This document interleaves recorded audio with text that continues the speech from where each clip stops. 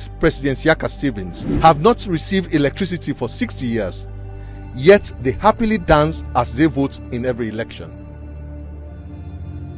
Just know this: your politics is neither providing personal finances and health care for Mendes and Timneys, nor providing electricity for Connors, Creoles and Limbers, yet we keep fighting.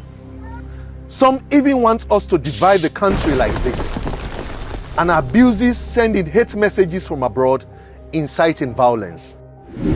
So here are 3 ways you can make the 2023 elections begin to change your living conditions.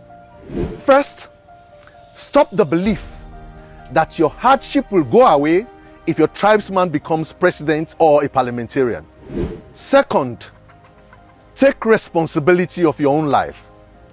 Your life will change if you stop blaming opposition or ruling party for your situation.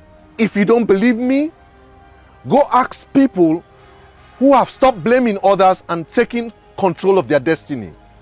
Tunde Cole, the head of National Petroleum, donated over $2 million to construct a building at Forabe College, the university he studied engineering. If you ignore politics for 5 years and rely on your own strength, you will see the progress in your personal finances and growth. Third, know that hate only leaves you in poverty. That even if our parliament and state house are up for sale, I bet you people from the Mende, Timini and Limba tribes that have dominated politics for years will find it difficult to buy it. Again, if you don't believe me, just know that 80% of high buildings in Freetown are owned by people who have no interest in politics or violence. So if State House is up for sale, they will buy it. The more you practice hate and violence, the more you lose your economic power. So my friends, be positive and practice love, and life will go on for you in a more productive and strong manner.